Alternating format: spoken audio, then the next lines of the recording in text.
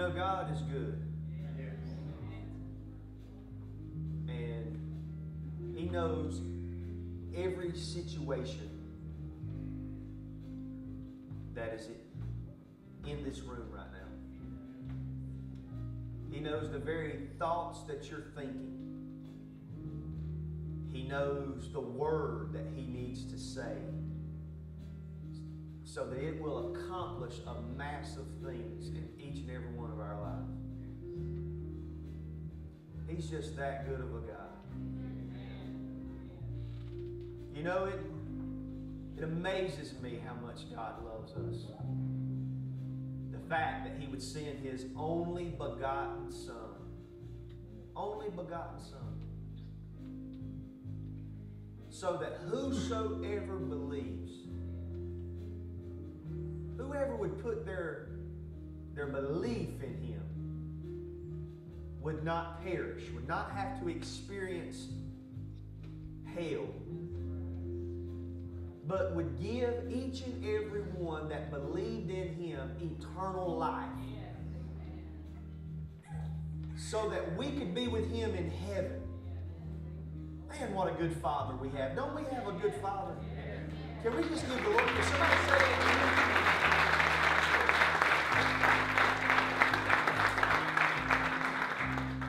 Boy, He didn't have to, but He did it because He loved us. We're going to stand for the reading of God's Word. And guys, I believe we're going to go to Acts chapter 3.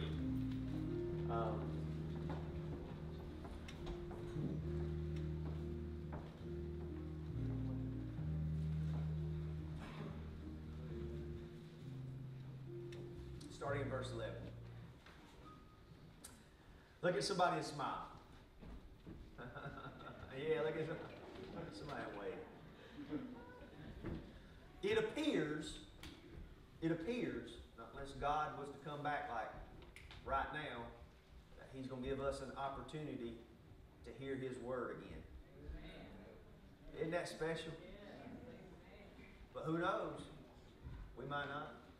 It could happen right now. Are you ready? If Jesus was to come back, would you be ready? We're going to share with you what the Lord's laid on our heart as He lays it on our heart. Verse 11, Acts chapter 3. Now as the lame man who was healed held on to Peter and John, all the people ran together to them in the porch which is called Solomon's, greatly amazed. And when Peter saw he responded to the people, Men of Israel, why do you marvel at this? Or why look so intently at us as though by our own power or godliness we had made this man walk?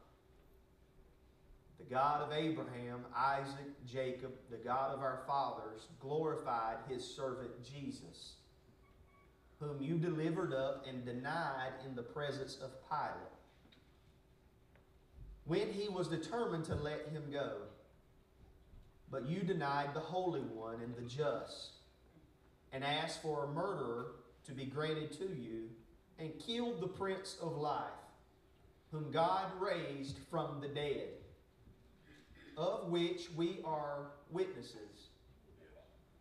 And in His name, through His name, has made this man strong, whom you see and know. Yes, the faith which comes through Him has given Him this perfect soundness in the presence of you all. Yet now, brethren, I know that you did it in ignorance, as did also your rulers. But those things which God foretold by the prophet of all, or by the mouth of all His prophets, that the Christ would suffer, He has thus fulfilled. Listen to verse 19. Repent, therefore. You know, repentance is a good thing. To have the ability to say I'm sorry and to turn from our sins is a gift from God. To have the blood of Jesus to be able to cover our sins when we repent. Boy, that's a great gift. Repent, therefore, and be converted, changed, a new creation, that your sins may be blotted out, erased, wiped away, so that times of refreshing may come from the presence of the Lord, and that He may send Jesus Christ, who was preached to you before, whom heaven must receive until the times of restoration of all things, which God has spoken by the mouth of all His holy prophets since the world began. Brothers and sisters, this thing has been going before there was ever a world. That's right. Nothing catches God off guard. I want to say this from the bottom of my heart as I feel the Holy Spirit touching me. Your life has been measured out. Everything about it. Before you were in your mother's womb, He measured. We serve a measuring God. A God that knows our going in and a God that knows our coming out. He knows everything. It's been measured. Whatever you're facing, He's walking with it. He's walking with you. You know, if you got a loved one, why don't you grab their hand right now? Put your hand on some. Father in heaven, laying on of hands. By the Word of God, by the Spirit of God, I thank you for what you're going to do in this service. Lord, we look up because your Bible says to look up, where our redemption draweth nigh. Lord, the world would love for us to look down and to be beaten down, make us think that we've caused something that would put you so far away from us that we wouldn't be able to get to you, but that is not what your word says. You are near to us. Your hand is stretched out, walking with us each and every day. So Lord, thank you for the many blessings that you've given us. We pray that you would bless this congregation as you always do. It's in the name of Jesus Christ. The whole church said, Amen. You may be seated.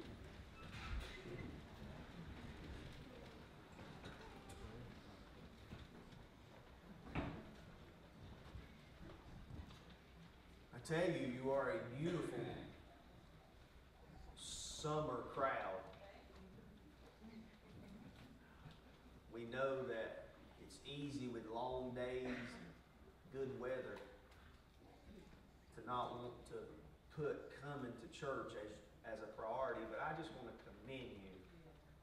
Say that God is looking down on everything that we do. And He sees you sitting in this sanctuary, and He knows the commitment that you have to Him, and He loves you. And we love you. Thank you for coming.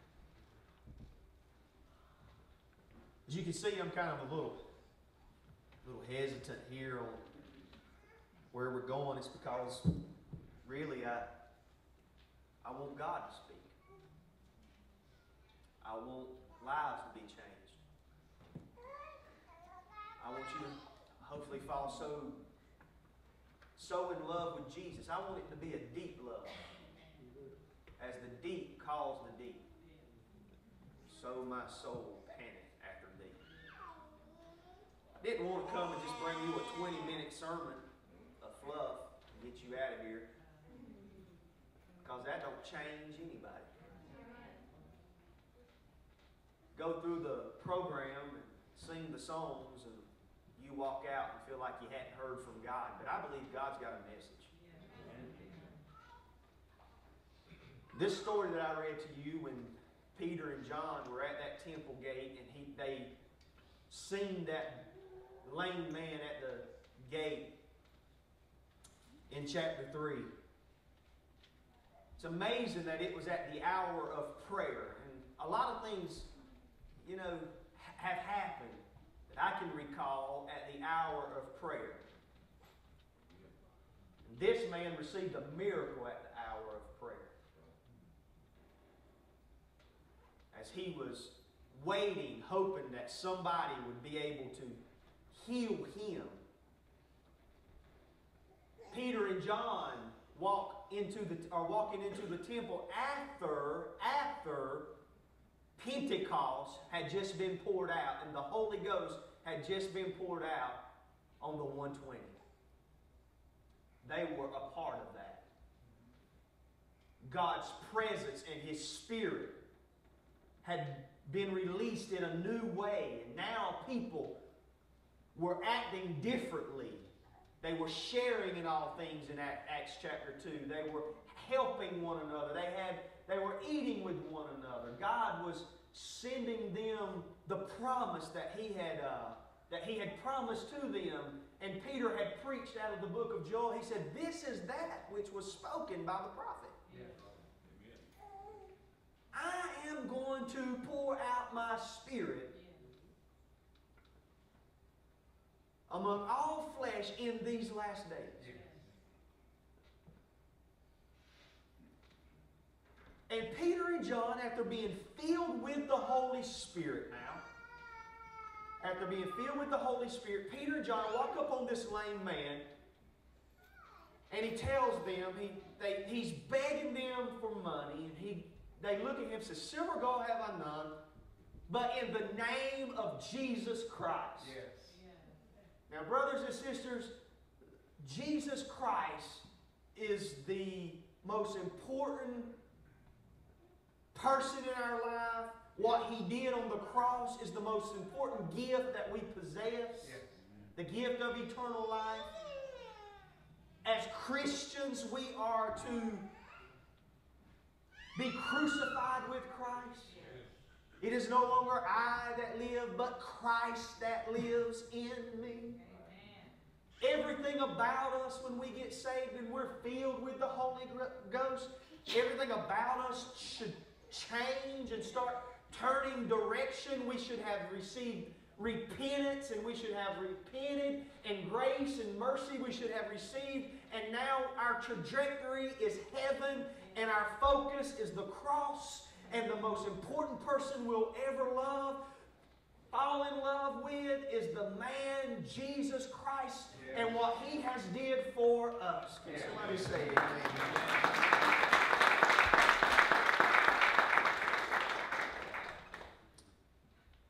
You see, when they heard this, fear and so great fear came upon all those who heard this. They were feeling something different like they had never felt before. They were no longer doing church as usual, and the religious establishment had lost their authority, because now Jesus had died. He had rose again. He had split the veil, and now the Holy Ghost was being poured out on all flesh. And brothers and sisters, this is something that was promised by the prophets of old. What this lame man was experiencing was just that the book of Mark was saying after Jesus had rose again, and He gave the Great Commission when He said, "In His name the lame will walk again." Meaning, in His name, people will be healed again. People can receive their sight. God was doing a new thing. Life was not going to be the same, and He was going to do a supernatural thing. I want to tell you that God still wants His Spirit to flow through His believers. I believe God is looking for some Peters and some Johns that might not have the money, but they have the name of Jesus Christ that they can speak and make mountains in their lives make them move. Amen? Fear came upon the church.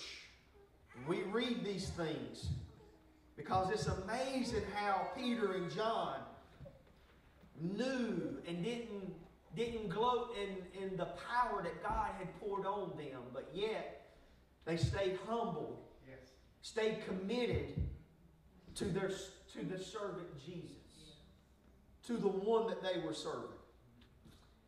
He tells them, he says, but you've denied this in our text. You've denied this kind of preaching. You killed the one that I'm preaching to you about.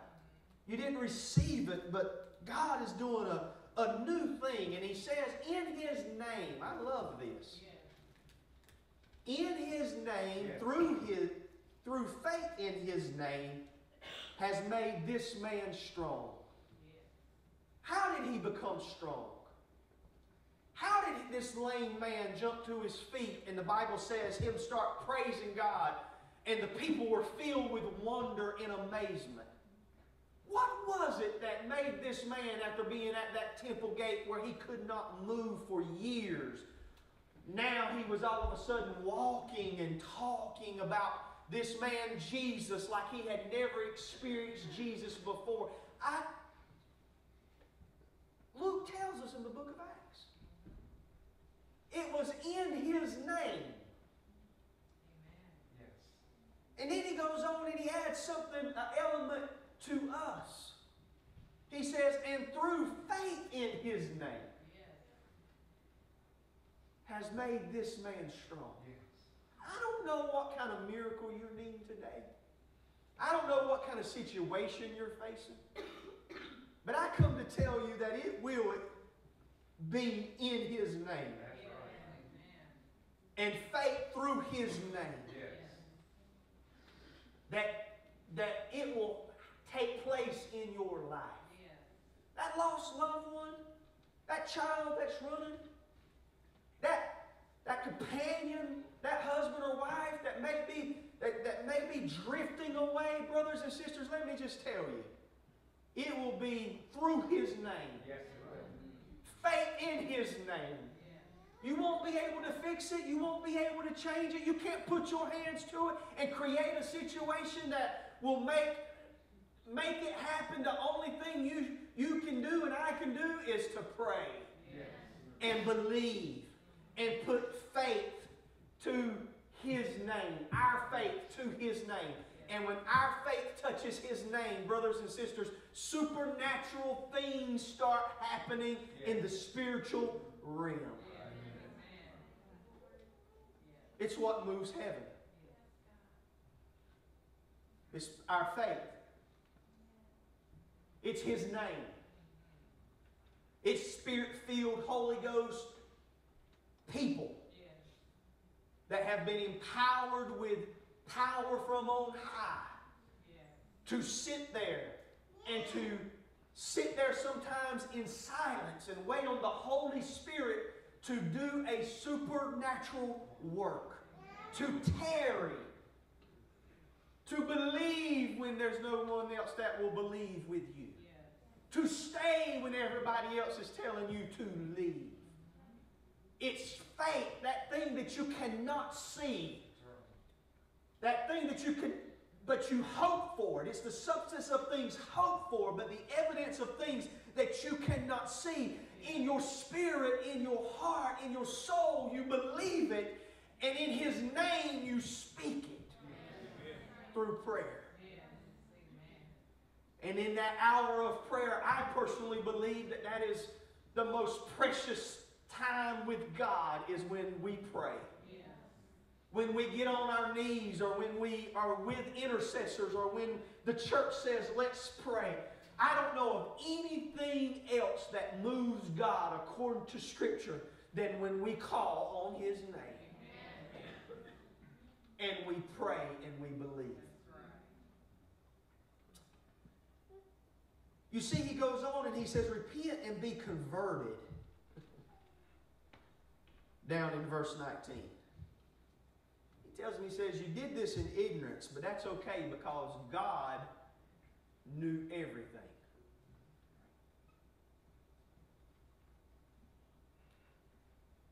Now, how many of us have done things in ignorance?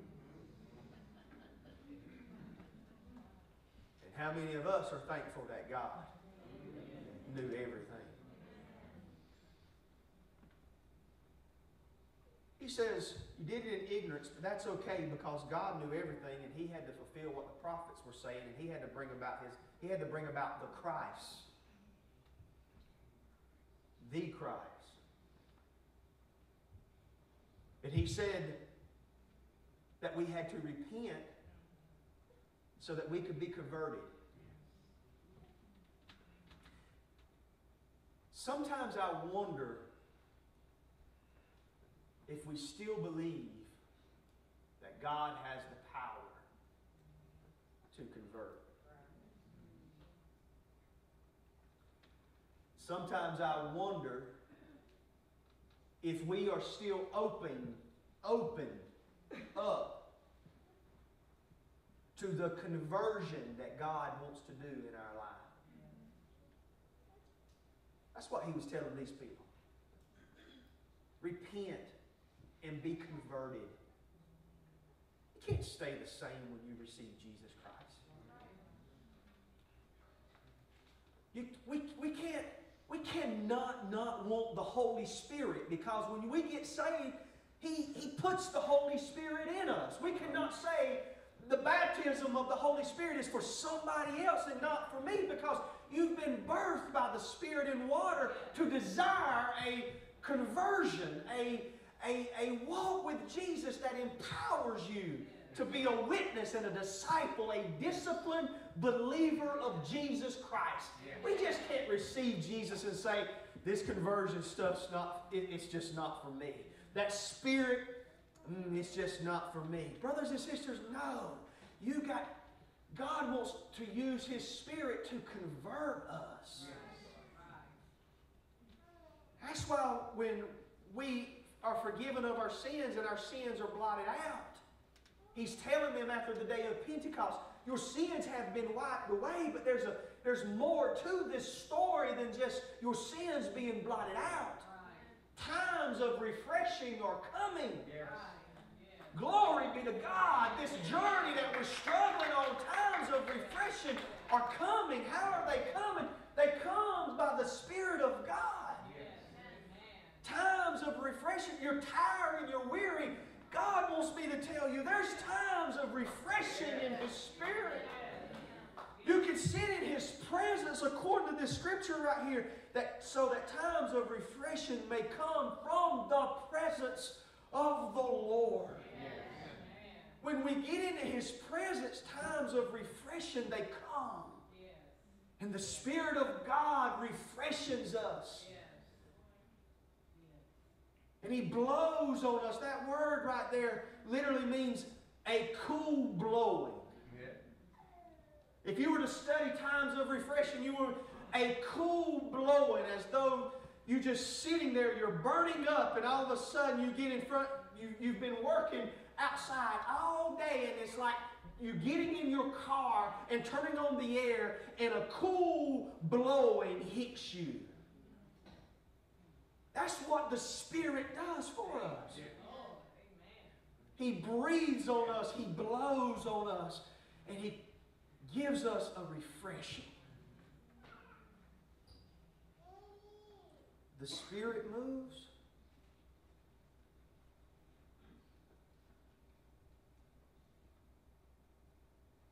His glory is poured out. I believe, personally, I hope somebody else would believe with me, that God, before He comes back, is still stretching out His hand. You know, brothers and sisters, God's hand is stretched out to help those who are lost.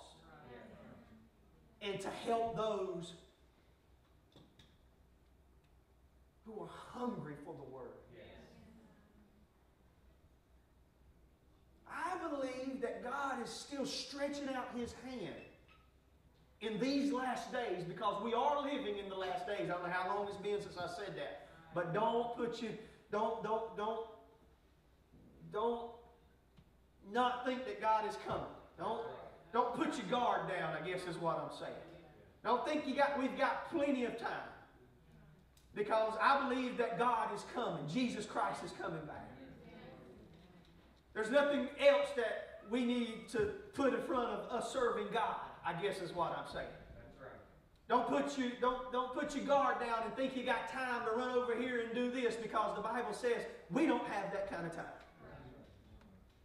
He's poured out His Spirit and His hand is stretched out. Man, these times of refreshing. I was in the book of Isaiah. Let's go there for just a moment. I was reading in the book of Isaiah, I believe it was, in chapters 28.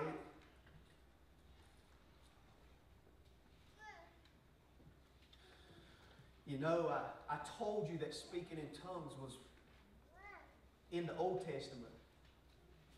I told you that it's a gift that God gives us. It's one of the gifts. Right here we read it again, for precept must be upon precept. What that means is commandment upon commandment is how we build our life.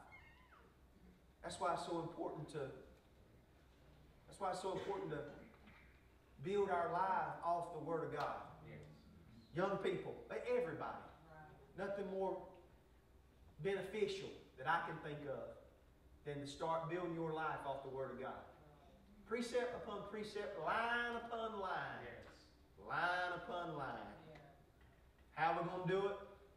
Here a little, there a little. With simmering lips and another tongue, He will speak to His people. To whom He said, you want some rest? Y'all want some rest from this old crazy world? Y'all want some peace? To whom He said, this is the rest with which you may cause the weary to rest. He said, this is how you're going to rest. That's right. And this is the refreshing. Yet they would not hear.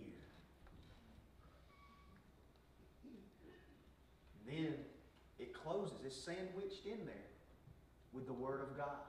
But the Word of the Lord was with them, precept upon precept, precept upon precept, line upon line, line upon line. Here a little, there a little. He guarded this precious gift with His Word.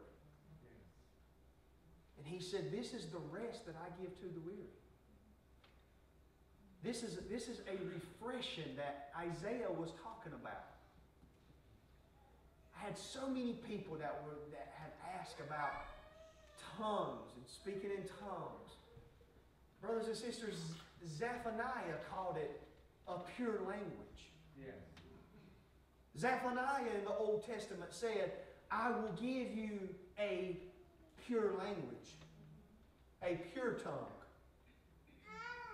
a language that whenever we need to get away and we need to have a time of refreshing, you can just sit there and you can allow God to breathe on you.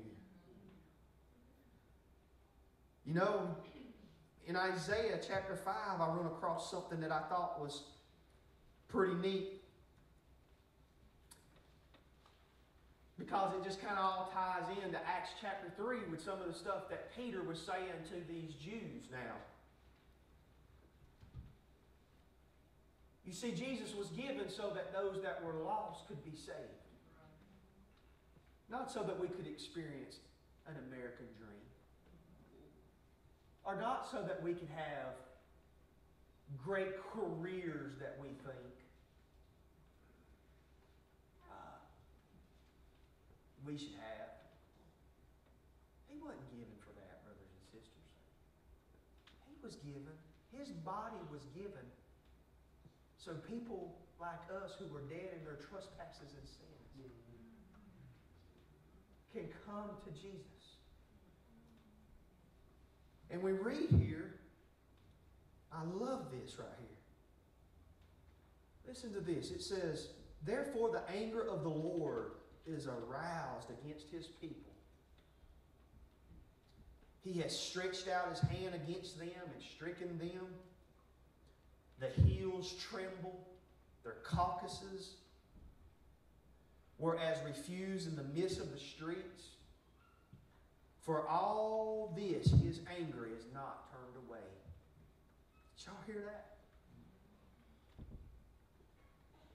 Even though his anger was aroused against his people, even though he had stricken them, even though the hills were trembling because of Jesus and the Lord, for all this, his anger is not turned away. I love this but right here. But his hand is stretched out. Still.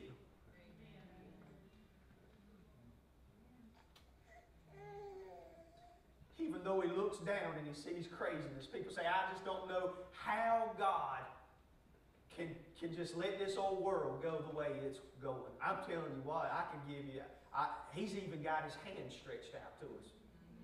Not only is he letting it happen, the Bible says his hand is stretched out still to those who will believe what he did on the cross is forgiveness.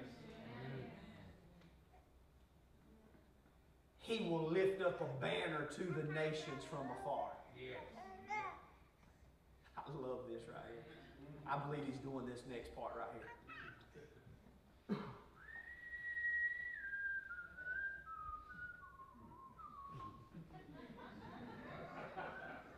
I believe he's whistling. I do. I can't see it, Brother Bill, but according to Isaiah, I believe in these last days, because of his Spirit, I believe his Spirit is...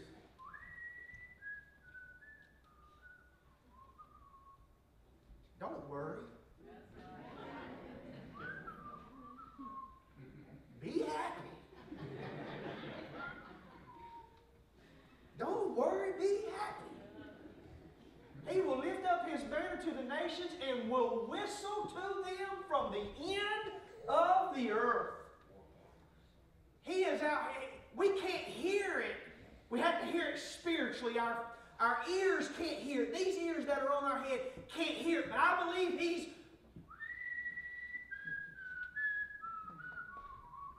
I believe he's out there whistling to the end of the earth, calling on those people so that they can run with him with speed and come to him swiftly. Yes. Everybody that has shared the gospel. He's still calling. His work is not done. The church's purpose is still to win the lost. It's still to lay the hands on people that are sick so that they can be healed. It's still to be able to cast out addictions and demons and all those things that come against people, and so that they can be free and grab a hold of his hand that is stretched out. Yes, his hand is still stretched out. And yes, he's still whistling to the ends of the earth. Yes, his Spirit is still moving. No one will slumber nor sleep, nor will the belt on their loins be loosened, nor will the strap of their sandals be broken. He's saying that there's a place, a safe place, when you run to Jesus. When you hear the call, when you hear him whistling for you, when you get away and you allow him to breathe and blow on you that cool, fresh air from the Holy Spirit. As though Adam and Eve was in the Garden of Gethsemane and they were walking in the presence of God and God was in their presence. Brothers and sisters, that is what the gift of the Holy Spirit allows us to do. It allows us to be refreshed with a cool touch from the breath of God. I don't understand it. I just know when I feel it. I wish I could catch it and grab it and put it in a bottle and give it to you, but I can't. You just know when you feel it, amen?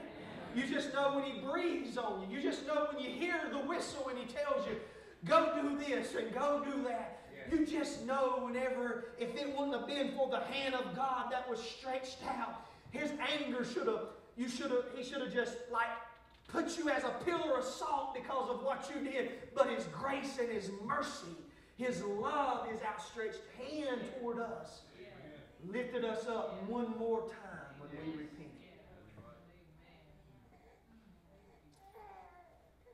How do we do this? I think Zechariah, I want to go to Zechariah real quick, real fast. I think we learned something from Zechariah. Oh, Lord. I just wonder if there's anybody here that says, Pastor, I just need a time of refreshing. I just need His hand to touch me or me grab His hand. I just need to be able to hear His whistling. There's so much noise in my life. I can't even hear when He's whistling. He says in Zechariah chapter 4, verses 6 through 9.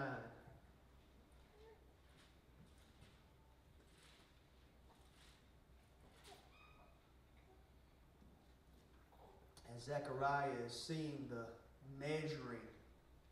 vision of a lampstand and an olive tree. Go to verse 6, he says, so he answered and said to me, this is the word of the Lord to Zerubbabel. Not by might, nor by power, but by my Spirit, saith the Lord of hosts. He was facing a great mountain. Listen to what he said. Who are you, O great mountain? But Zerubbabel, you shall become. Before Zerubbabel, you shall become plain. And he shall bring forth a capstone with shouts of grace, grace to it. Grace, grace to it. Moreover, the word of the Lord came to me, saying, the hands of Zerubbabel have laid the foundation of this temple. His hands shall also finish it. Then you will know. This right here is one of those scriptures as we're trying to build a new church, so that we can let God's outstretched hand reach more people. And we can do ministry at a level above what we're able to do it now, so that more people can come to a knowledge and in a relationship, to repentance, be converted in Jesus Christ. I'm reminded with this scripture right here that it's okay, because it may look like a mountain, brothers and sisters, but I'm telling you, one step at a time, one faith step at a time, precept upon precept, line upon line, God is doing a supernatural work for His own glory. Yes. And so they will all know. That's why He stretches us, so that we'll all believe, and so that we'll all know that the Lord of hosts has sent me to you. For who has despised the day of small things? For these seven rejoice to see the plumb line in the hand of Zerubbabel. They are the eyes of the Lord, which scan to and fro throughout the whole earth. Now hear that? To and fro. His eyes. Chapter 2. I started off by saying your life was measured. You're going in, you're coming out. Your life was measured. Then I raised my eyes and looked. You ever heard me say when we were praying, don't look down. Look up. I don't know why it's so natural for us to look down. I do it sometimes. I'll be over here stressed out, fixing to come up here and deliver God's word. I just look down. And I'm reminded, just look up, raise those eyes up. Nowhere in the Bible does it tell us. Tells us. They went Robinson County. Nowhere in the Bible. Nowhere in the Bible does it tell us to look down. I can find places like this where it says, raise those eyes and look up. Yes. That's where our help's at. Then I raised my eyes and looked, and behold, a man with a measuring line in his hand. So I said, where are you going? And he said to me, I'm going to measure Jerusalem to see what is its width and what is its length. And there was the angel who talked with me going out. And another angel was coming out to meet him. I don't believe in angels. I don't care what these folks say. I believe in angels. I do. I believe we entertain them unaware according to Hebrews. I believe that when I get to heaven that God's going to show me things that He did for me that I'm not aware of right now in the flesh, that if it wouldn't have been for an angel that He sent, I probably shouldn't be walking and talking today. I believe there's going to be a list of them that I'm going to see when I'm in, when you get that spiritual body and you're able to look at Jesus and He's going to say, this is how much I loved you. I don't even know if we comprehend how much Jesus. I know we don't comprehend how much Jesus loves us. Hallelujah! He loves us so much.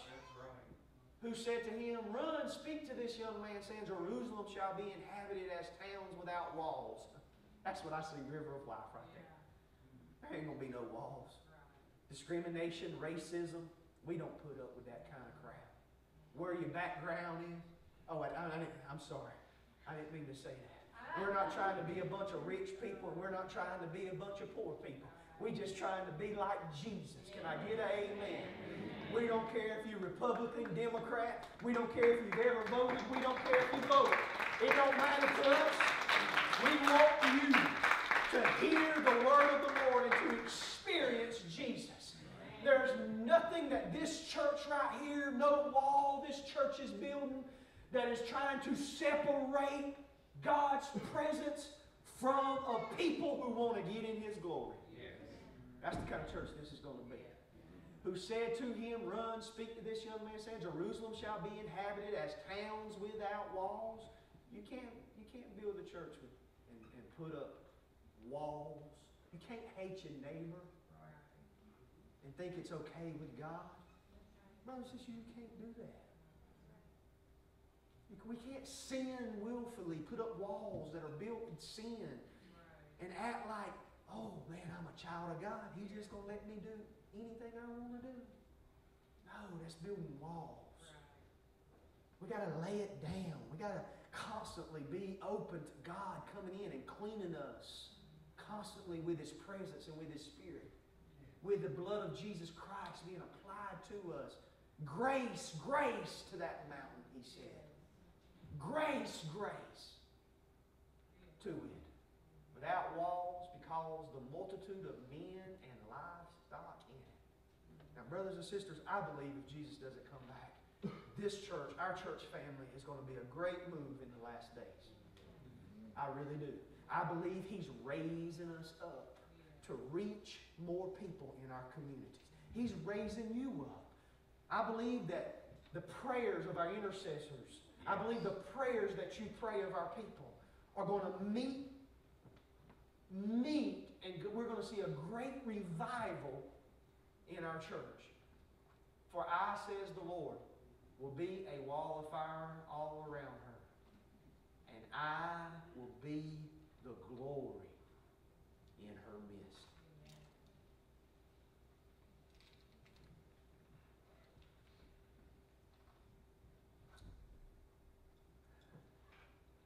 You know, in the Bible, there's a lot of woes.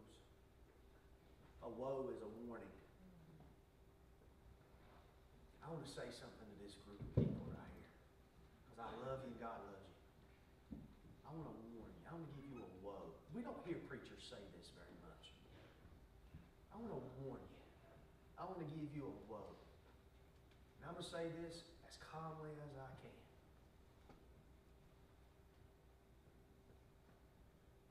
Where is the glory of God?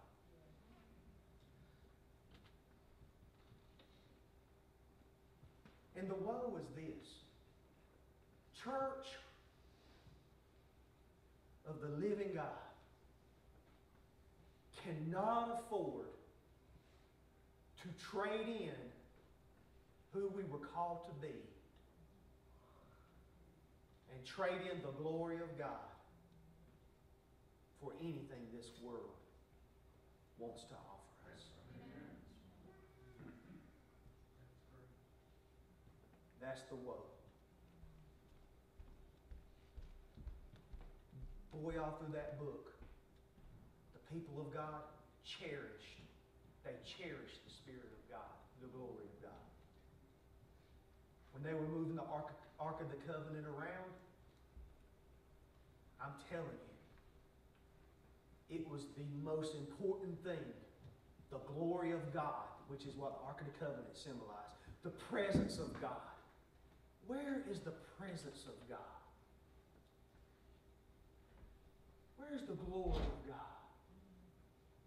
that is inside of us?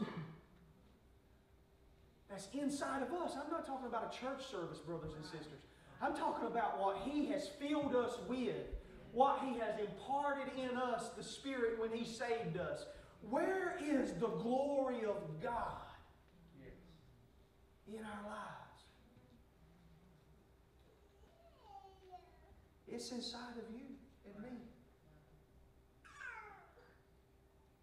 In His name and through faith in His name, that glory will be revealed.